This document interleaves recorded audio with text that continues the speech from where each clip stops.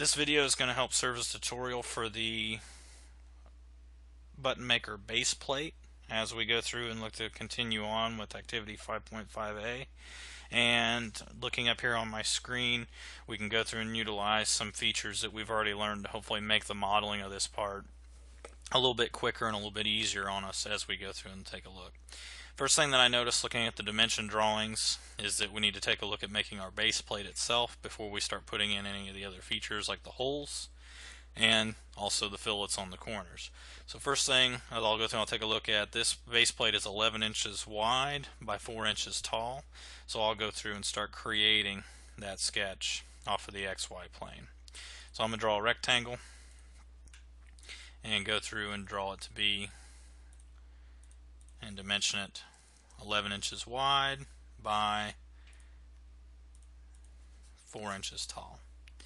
When I finish the sketch, I will go through and kind of finish out with the 2D side of our part. When I take a look, our extrusion is going to be 0.5. So I'll go through and put in a 0.5 extrusion and click OK. From here I'm going to show you there are ways without utilizing the points to create holes on this part, and there are ways also to go through and use some of the other features. So once we have a 2D feature created into 3D model that we can edit, now we can go through and take a look at some of the other things. First thing I'm going to do is I'm going to take a look at the fillet option. So let's round the corners, and off of our print we had a 0.5 radius for the rounds. So then I'm going to go around and I'm going to click on the corners of my part to go through and to start looking at applying the radius on the edges. So I'm going to kind of go around there to each one of the 4 corners and round this plate. Okay, so at this point I will want to go through and I'm going to take a look at this particular option as well, and for this I'm going to move to a kind of a split screen mode. So I'm going to kind of click and drag and set this part here, so that way I can kind of take a look at, you can do the same thing on your computer, so on your desktop computers as you guys work, and I'm going to use this that way I can look at the drawing and also take a look at some of the features. So first thing I'm going to take a look at is I want to start off with the counterbored holes that show up on each end of this part. And as I take a look, there's a hole note. So it says it's a 1/4 inch through hole with a countersink diameter of 0.5 and it's at 80 degrees, and it says X2, which means there's 2 of them. There's one here and there's one there. So anytime you see that X2, it means it's times 2, and rather than having to put it in both places, they just write the note one time and have it there. So on here I'm going to go ahead and I'm going to choose the hole option. So before we had to go through and we used points to set our options, but here you can also do it in linear placement. So I'm going to click on the front edge of my base plate and it sets it wherever I click. But here's what I want to do. I'm going to take up the reference point, so I'm going to click on this reference line. You'll notice it has an arrow drawn there. So it's 1.946 away, which really we want it to be set at right on to be 2 inches, which is where our print shows. So I'm going to put in 2, and I'm going to make sure to click in this box first.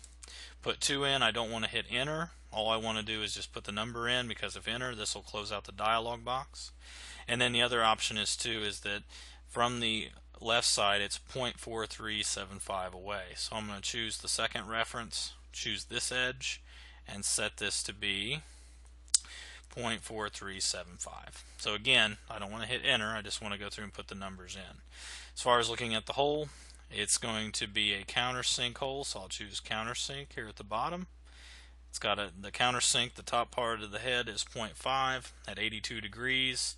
It's all the way through the part, so I'll change the termination through all, and then it's going to have a 0.25 inch diameter through, which is what we want, and that's kind of all that we're taking a look at.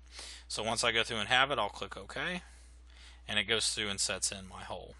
So I could do the same thing on the other side utilizing the same methods, or to make this a little bit easier, I can always go through and use a rectangular pattern, so which is what I'm going to use. So I'm going to choose my features. I'm going to rectangular pattern my hole that I just went through and put in, and then for direction 1 I will go through, I'm just going to do one direction, so it's patterning off to the left right now. I'm going to flip the direction, And then right now this is where it's placing the hole. It's placing it 1 inch away. Well, when I take a look, if I go through and put in 11 inches as far as how far away it is on my part, you'll notice that you go through and here on my screen, you go through and you end up getting the hole gets outside of the part. Well, you got to take into account, how much further that hole is away. So here's what I'm going to do. 11 inches, I'm going to use Inventor to do some simple math. Minus 0.4375. So that gets me closer in on the part, which is how far it is away from the edge.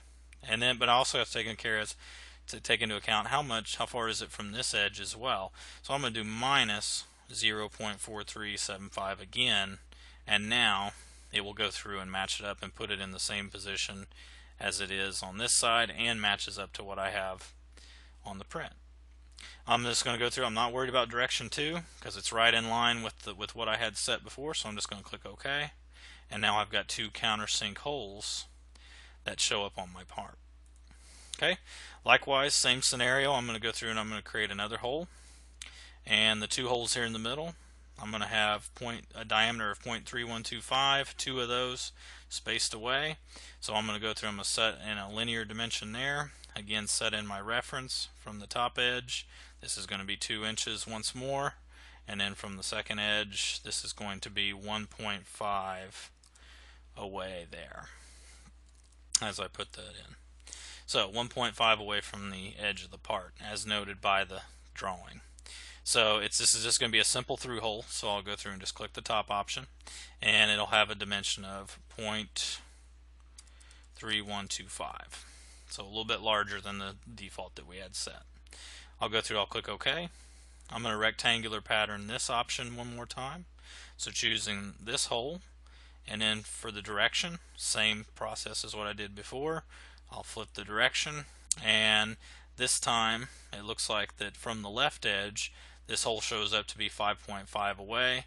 So if I go through and take a look at that, so 5.5, but I'm going to subtract away 1.5 from that as well to appropriately locate how far it is away from, because I'm using my feature there as the existing reference point.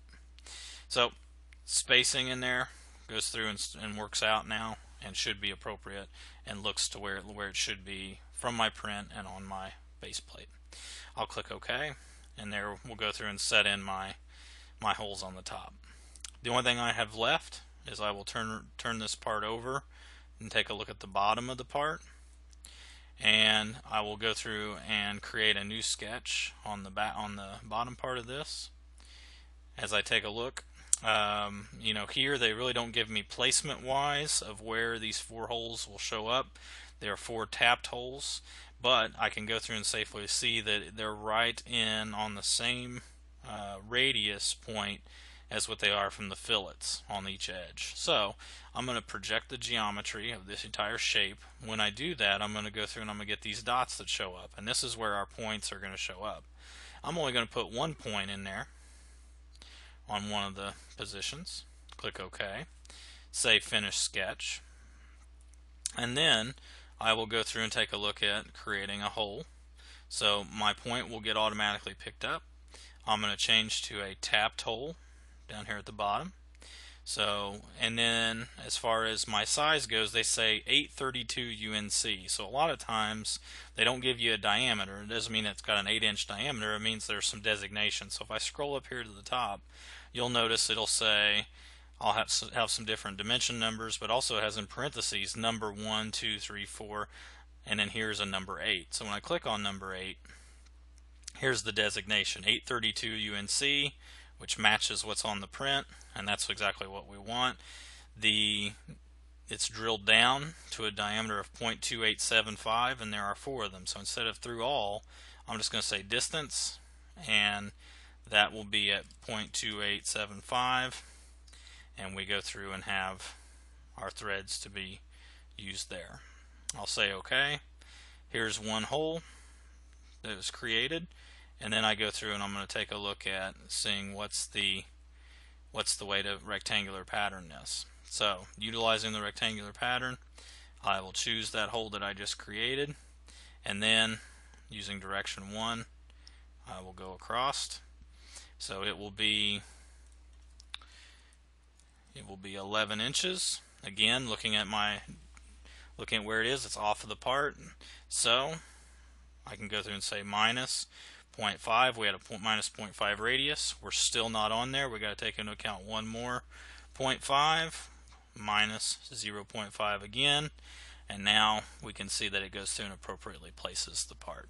So Inventor can go through and do this, causing some simple math, and without having to go through and us having to do it on a calculator or anything like that. For direction 2, I am going to do a direction 2 on this one. Choose the side here for the spacing. So the entire height of this block was 4 inches. Same sort of scenario. I have to take into account minus 0.05 and minus 0.5 there as well. So then that way you will go through and see we have all those appropriately placed. I'll click OK, and then this will go through and finish out our base plate for our button maker. So this will go through and serve as maybe even a part model that we would go through and create in the future.